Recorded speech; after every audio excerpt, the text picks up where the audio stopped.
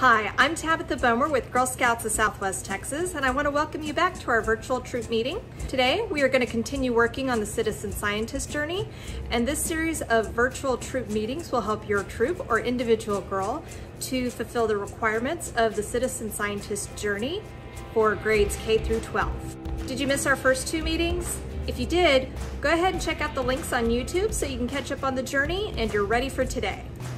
Let's go ahead and say the Pledge of Allegiance and the Girl Scout Promise. I pledge allegiance to the flag of the United States of America and to the republic for which it stands, one nation, under God, indivisible, with liberty and justice for all. On my honor, I will try to serve God and my country, to help people at all times, and to live by the Girl Scout law.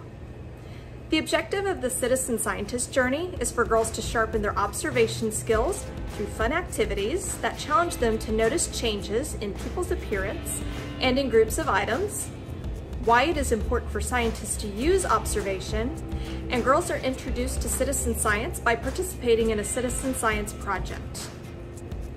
To complete this journey, follow these 3 steps. Find out how citizen scientists make observations, collect data, and work with scientists. Sharpen your observation skills through 2 observation games and a Scistarter project, and then take action with a Take Action project that helps others.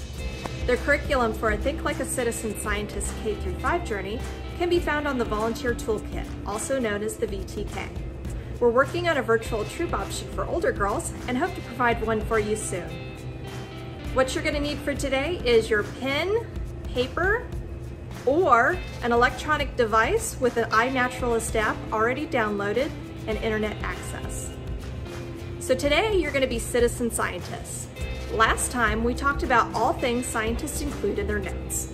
Let's prepare your notes for today with details like today's date, what we are going to observe, where we're going to do our project, such as in your home or at a local park, and add any notes like drawing a picture or any other observations about the project we're going to do. If you have a cell phone with the I Naturalist app, the app will automatically add notes like location, date, time, and ask for a photo. You will need the I Naturalist app to get started. If you don't have access to an electronic device, you can write your observations in a notebook and submit the data for a later time. The Girl Scouts and Scistarter have teamed up on I Naturalist to gather data from the Girl Scouts far and wide as they participate in the Think Like a Citizen Scientist journey. Because we are meeting from all across the United States and even overseas, we are all working together with fellow Girl Scouts on this project to share the biodiversity that you explore. When scientists want to start a new project, they look at what others have done and choose something to study. This is the purpose of their research. We are going to help observe animals and plants where you live. As you work on this project, you are using those skills that scientists use every day. Observation, where you look very closely at the world around you, gathering data by writing field notes, taking photos, taking measurements, and other items of note, and then analyzing that data. You will be sending your data to a scientist at I Naturalist who will combine it with data from many other people and then analyze it. By sending your data to an online site for the scientists to analyze, you are working like scientists and helping them. Be sure you have set up your Scistarter account at the following link. It is very important to use the link so that you can set up your account and receive credit. Once you've created your Scistarter account, join the special Girl Scout Scistarter project on I Naturalist so your contributions are part of the record of biodiversity that other Girl Scouts have contributed to. Download the I Naturalist app and add your I Naturalist username to your Scistarter dashboard settings. You should use the same name as your Scistarter account to make things less confusing. You can use an adult to help you with this process. Once you've created your Scistarter and I Naturalist accounts and joined the projects, you will start adding your observations. Now I'm going to demonstrate how to use the I Naturalist app. All right, so we're going to pull up the I Naturalist app on our phone. And if we want to make an observation, we're going to click right here in the middle where it says Observe.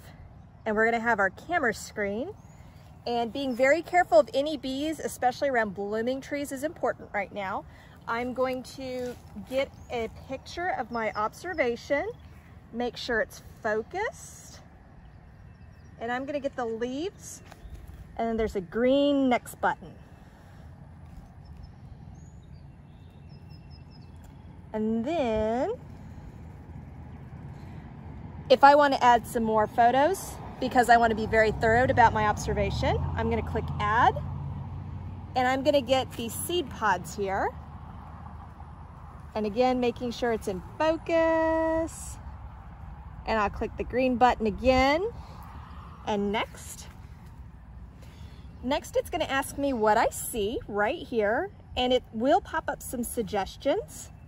If it doesn't, I happen to know this is a Mexican buckeye, so I'm going to click in buckeye.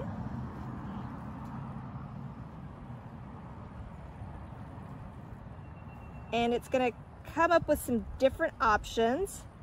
I know this one's a Mexican buckeye, so I'm going to select that.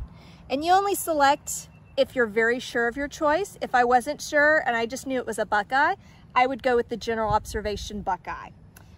Now, once I have all of these details, it's going to fill in my notes, the date and time, my location, and if this was a cultivated or captured item.